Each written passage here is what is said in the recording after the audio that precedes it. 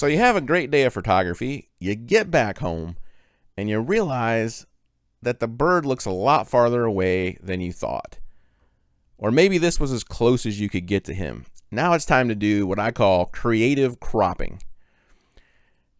Make sure that you're in the develop module up here at the top. Click on develop. Okay. The best view of this shot is going to be vertical. So I've decided to make this a vertical image. You click over here on the crop overlay tool. Now you'll see this grid up here, which is divided up into thirds. Make sure that the aspect is selected and the crop frame tool is selected to aspect. Come over here and start drawing a vertical box. Okay, get that about to where you want it. This will probably even look better as an 8x10. So I'm going to come over here and I'm going to select under this drop down as shot. I'm going to select 8x10. I'm going to bring that up. I'm going to bring it over a little bit more toward this intersection here. His head is coming down into the frame, looking down toward the left bottom. I've got plenty of negative space here. I like this crop. I'm going to hit the return key or the enter key. And now I have a much better crop. This is something I can sell. This is something that has a lot more impact. And this is a perfect example of what I do every day by creative cropping.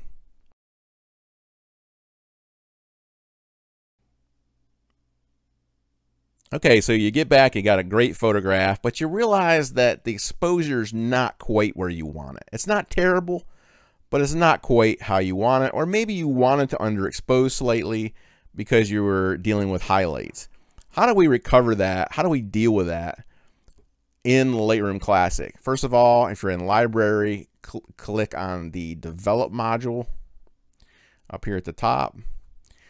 Okay, so the way I handle exposure is I come right down this panel right here. Okay, the first thing I need to do is down here on exposure. I'm going to bring this up to where it looks pretty good. The histogram is showing the green background here. You can see the green. It's back here. And that's pretty much where I want it. The highlights here are a little bit overexposed. You can see those far over here to the right, and the flower has got some overexposure.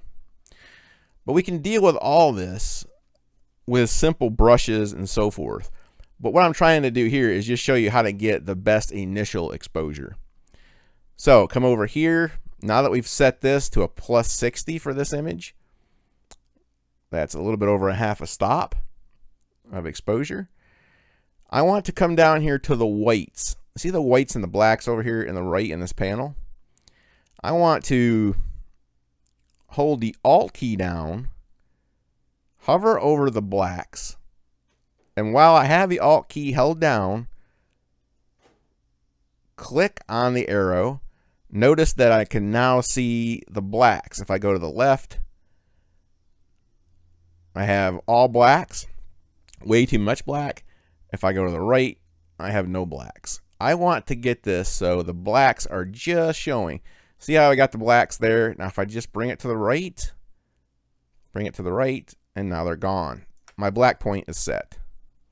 Now I want to come back to the whites and do the same thing. Hold down the Alt key, click on the little arrow thing right here on the slider control. Now I get the same black screen. And if I go to the right, all my whites blow out. If I go to the left, I have no whites. So what I want to do, I want to bring this up until I just see the whites, and then bring it back just a little bit. Now my white point is set. Notice how much more balanced the image looks now. The whites are in control. The exposure is proper. I've still got maybe a little overexposure here up in the flower, but generally speaking, this is a properly exposed photograph. The background is properly exposed. The hummingbird is properly exposed, and the flower is properly exposed. Well, you say, Matt, why isn't this blue channel and the green channel up here in the middle where it should be? Because all images are different. That's a good starting place. Yes, that is a proper exposure in the middle. But you have different tones in the background. You have different lighting conditions going on here. You have different subjects. They're all reflecting light differently. This flower is reflecting light heavily. And so you can't always rely just on the histogram. You have to rely on other things like setting your white and black point, and then just getting a general feel with your exposure slider to get the right exposure. Okay, then this next issue is a common problem. It's a common problem with cameras where the white balance is set to auto. Here we have this beautiful falcon, and it's a nice crop. It looks good, but the white balance is way off. We've got too much blue. We've got too much, even a little bit of green in here. And this is a common problem with Sony cameras, but it's also can be other camera systems as well. You can see here that, in fact, as I go into the develop module again, you can see over here in my panel, I've got temp and tint. That is where I do a custom white balance change. And I don't mess around with this eyedropper, you know, and clicking on a white. You don't know. You just don't know. You know what the bird looks like. You were there. You saw it. You know what it's supposed to look like. Okay. There's just far too much blue in here, and far too much green. And this is from years and years of experience. Generally speaking, auto white balance almost always needs more yellow. So the first thing I'm going to do is I'm going to bring up the yellow temp.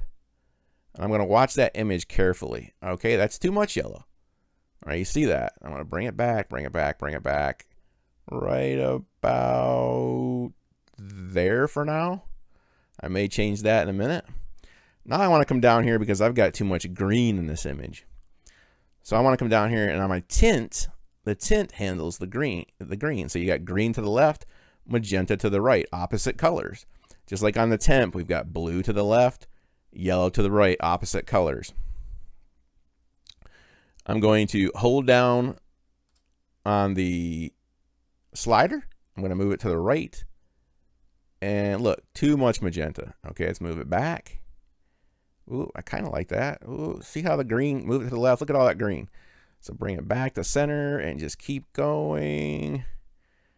And that's too much. I like it right there. Right there, plus 17 on the magenta. There are other things you can do here. You can actually brush in the temperatures, which is nice. Sometimes you want to add, sometimes you'll see a spot. If you're in the forest, deep forest, you might see where this is green, you know, the shadow is green, and you want to make that not look green. You can actually brush that in. That's for a whole nother video.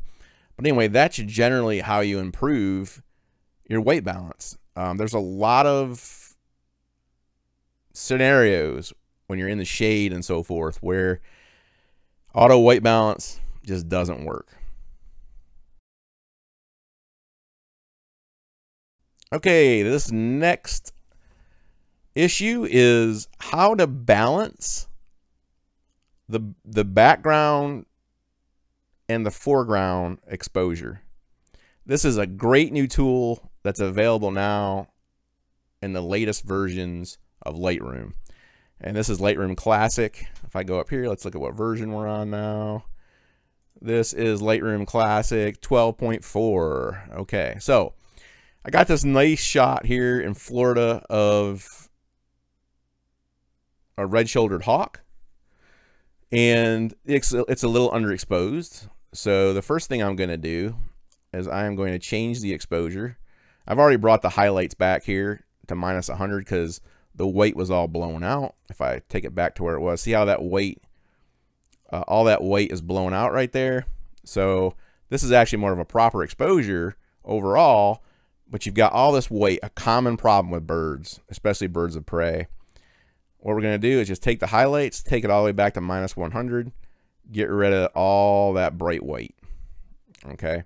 And then just like before, I'm going to raise my exposure to where it looks proper to me. So probably right around there. Okay. And you say, Matt, but what? It's all underexposed up in here. Look at the histogram. Again, histograms lie. Trust me.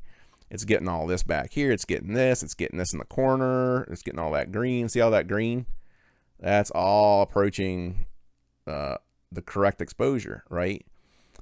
But not everything is the correct exposure. The background is darker. So now we come down here. We set our white point like we did before. We hold down the Alt key, left click on the arrow on the white slider, and we're going to increase that until we see white dots. See the white dots? And then bring it back till they just disappear. Boom. Go to the black, hold down the Alt key, do the same thing. Take the blacks back. Okay, there's the blacks. Now bring them forward, bring them to the right, bring them to the right until they disappear slightly. Boom. There's your black point. Now, the meat of this is we've got this background here that's kind of cluttered. I don't like that background. I want to de-emphasize the background and emphasize the foreground. So I'm going to go up here under my masking tool, and we have so many options now with the new masks. I'm going to select the background. Okay, now notice how all that background is selected just about perfectly. We could change it a little bit here. It's got some of the bird's tail. We could remove some of this. I could do that easily by just clicking the subtract from mask up here button. And then I could come in here and go to brush. And just get rid of that so that it's now part of the scene, part of the subject. Pretty cool. Pretty cool. All right, now go over here to the mask one. See mask one up here? That's the mask we're currently working on. Watch how I do this now. Bring the exposure slider back. Watch the background get dark. I can bring this thing back to black. Look at that. Isn't that crazy? All with just a slider. So let's bring that back to a more natural look. And look at this. I can do -1 stop on this. And now the background can still be seen. We can still see that it's palm trees and stuff back there. And now the subject is popping. And now we have an exposure. This is what I call balancing the exposure. You had the right exposure to start with, but your background and foreground were not the right exposure really to emphasize your subject. And that's what we're doing here. What a difference in this image already. So here's what it looked like before, right? And there's what it looks like afterward. Pretty cool. Pretty cool. Before, after. Before, after. Okay, so we're back here, and now we've got this snow goose. I'm not going to worry about exposure with this. I'm just going to leave it where it's at. But we're interested in getting rid of the noise in the background only. The foreground has no noise. The bird is looking good. Some noise there, but not much. Needs a little sharpening on the eye. But this background has quite a bit of noise.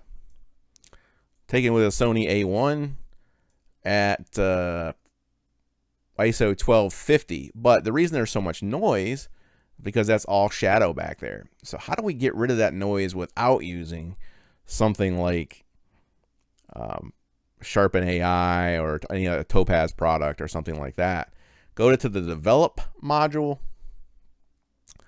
We're going to go in here to the masking tool, a real game changer.